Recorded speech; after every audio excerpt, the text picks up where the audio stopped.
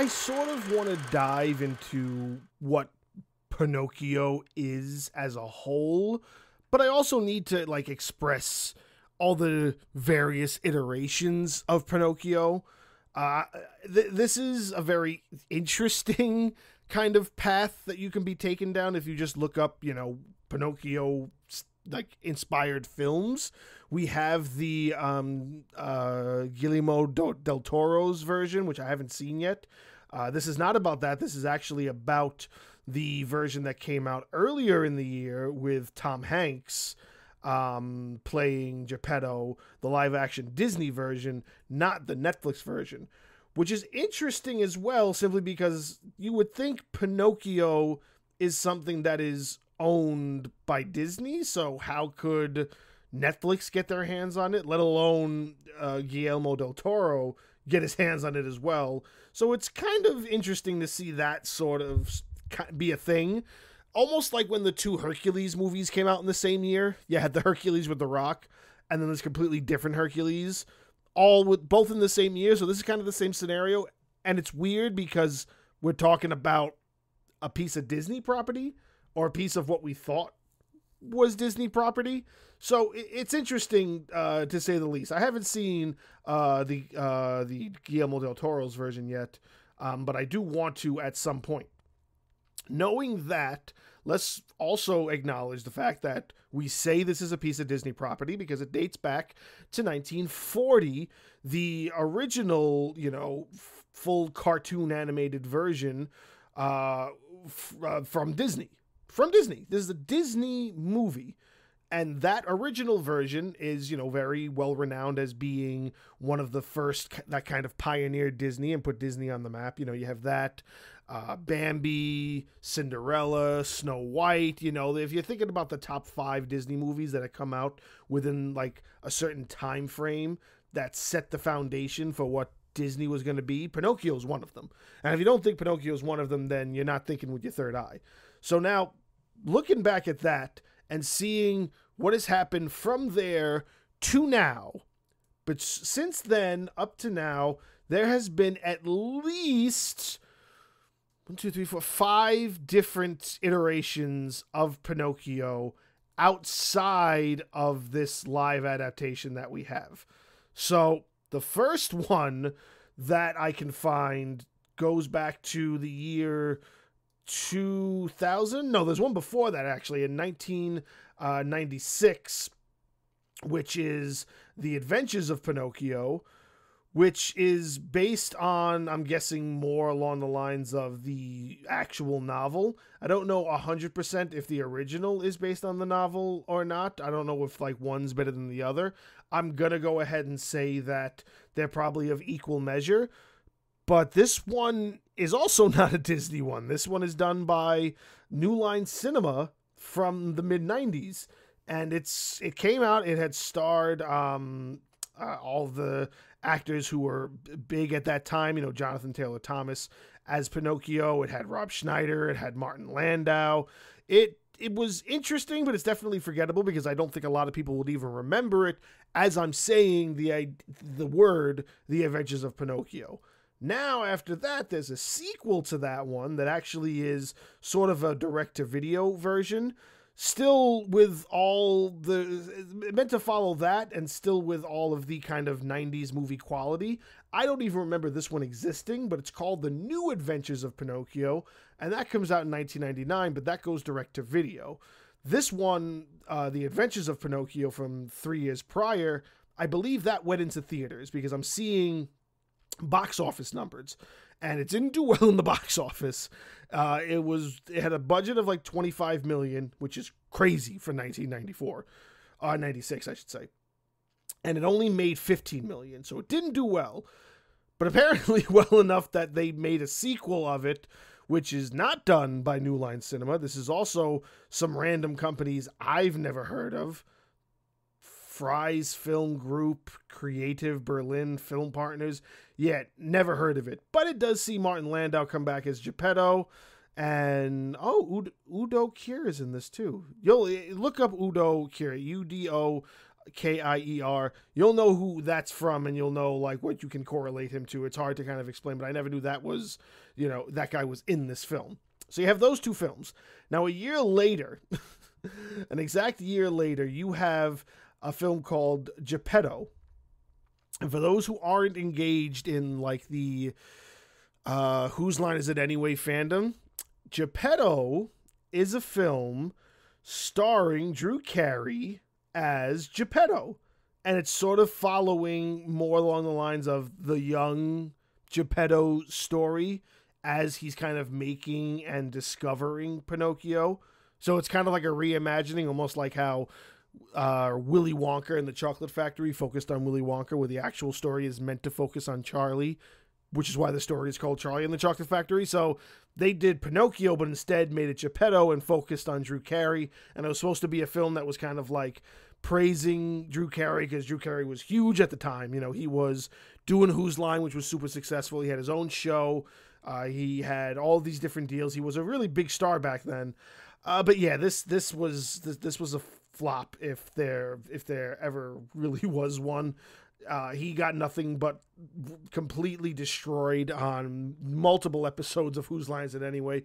That's the only reason I know it exists. But, when you try to look up Pinocchio movies, it does pop up, and I totally forgot about it because I haven't seen Whose Line in a great deal of years. And it's just funny to think that, yeah, this is just another iteration. And you would think that would have been the last one till now. You would be wrong, because 4 years later, in 2004, there is an animated movie that comes out called Pinocchio 3000. Now, I'm going to need you to stop everything you're doing. I'm going to need you to look that up right now. Pinocchio 3000.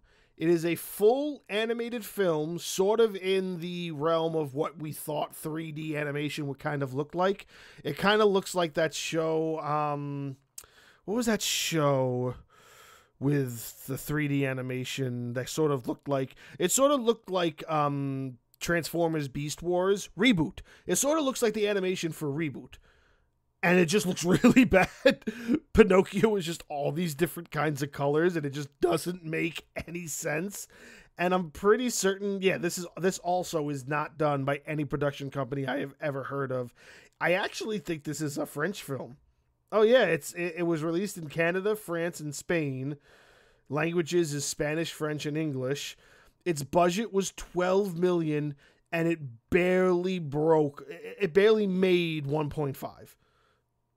That's pretty bad when you're using the name Pinocchio. Geppetto, an old inventor, creates Pinocchio, a robot. So instead of him being a puppeteer, he makes like androids, and Pinocchio's an android who comes to life. Oh God. This is an interesting little gem to find when you try to look up the history of films when talking about something like this. So what I really do want to do is I need to search up what the rights to the Pinocchio name is and what that holds, because now we don't get anything for another 15 years until, actually no, the math on that is wrong. 2004, 6, 7, 8. We don't get anything for over 15 years, something like 18 years. Till this year we get 2 Pinocchio movies. One done by the Disney company called Pinocchio, which is a live-action adaptation remake of the original film based on the novel, starring Tom Hanks as Geppetto. It's also got Joseph Gordon-Levitt, Keegan-Michael Key, Luke Evans. It's got a really good cast, and it's a really interesting turn of events with this story. But I guess maybe it was made to sort of appeal to this generation. So now I went through some time trying to just give this little dive on history because I thought it was interesting. But now to actually talk about Pinocchio, I mean, you can find it enjoyable, and you could like praise the fact that they're redoing these pieces of, film history, while also acknowledging that they kind of missed the mark.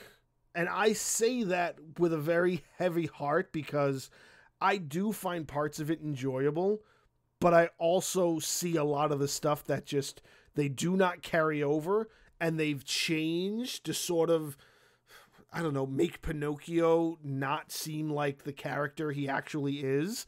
Because the thing with Pinocchio is that he's just this naive, sentient being, because he was a boy. Oh, he was just wood, and then he was given life. And he's naive because he doesn't understand humanity. He doesn't understand consciousness. He doesn't understand morality. But for some reason, they took that and they still made Pinocchio like this moral-seeking, listen to everything and always feel like you're doing the wrong thing just so you can do the good thing little boy. Like, they still wanted him to, like, be good without having any of the moral consequences of how he's learning anything. He just morally understands what's right and what's wrong. And that's not what Pinocchio is. Essentially, Pinocchio is meant to actually be this complex character that doesn't understand the workings of the world. He's listening to everybody, and everyone's telling him to do certain things, and he's naive, and he falls for things. You know, the whole point of the fox, I forget his name off the top of my head, but the fox that he runs into, who tricks him into kind of being like a really bad kid, so he doesn't have to go to school, and so they can be like rich. Like, he's meant to fall for that, but then in this film he doesn't.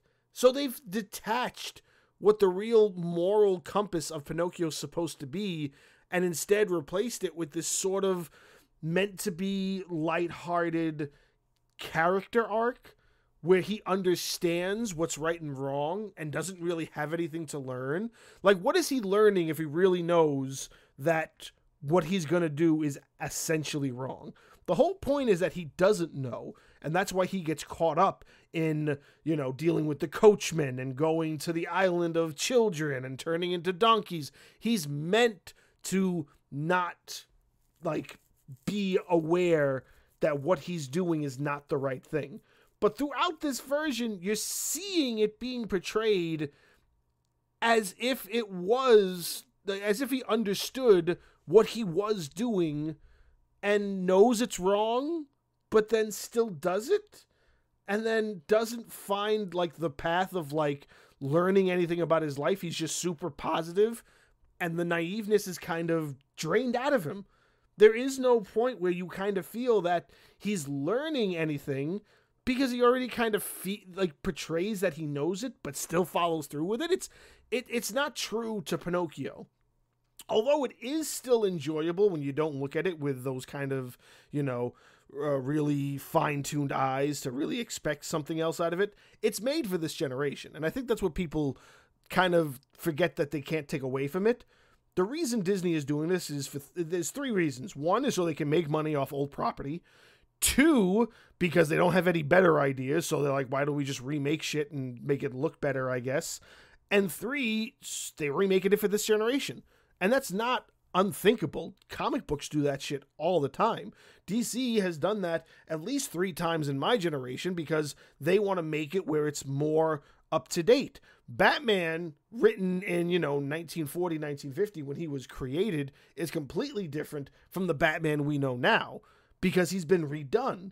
DC's New 52 redid Batman and made him make sense for kids now because you can't sell comic book bubblegum Batman from the 1950s to a 2020 kid. So they're making it for this generation because they think that that's what needs to be done. But then they're dumbing down the characters and they're not letting them live up to the full potential of what they actually were. And I don't know if it's because they're trying to push some agenda or if they're trying to express that, they're like the morality is that you should always know what the right thing is, regardless of whether or not you're told what is right and what is wrong. You should know what is right and what is wrong, which isn't the essence of Pinocchio. And I usually have a lot of praise for the Disney remakes. I loved The Lion King. I love Beauty and the Beast. I find them enjoyable, and I still find my childhood within those films. And I guess maybe I didn't find it in this. And I know I'm not the only one because this is not well reviewed anywhere. So whether or not the few positive things I have to say about it, it's not going to overshadow at all the fact that this film is very, very much disliked by a huge portion of the fandom. A lot of Disney people hated it. A lot of diehard Pinocchio fans who that is their movie. You know, everybody has their movie. My movie is The Sword and the Stone. That's my movie. That or Robin Hood. Those two movies are my movies. If they ever wanted to redo Robin Hood and make a live action animated version of that, I'm fucking here for it. But this is some people's movies. And if you went into it being that you're a Pinocchio person, you're disappointed. So you're going to talk shit about it and you're going to make it known that they fucked up your movie. And you have every right to, because they did. In essence, they fucked it up because they decided to take this moral high ground without really giving the character what it's really meant to be. And I understand that. But I can't say I didn't still, find it enjoyable. But that's probably because it's not my movie. I'm not a Pinocchio person, so I took it for its face value. And I can say that even though I do enjoy it, I acknowledge that this is just not it. And this is probably one of the bigger disappointments that Disney has put out in a while, in my opinion at least.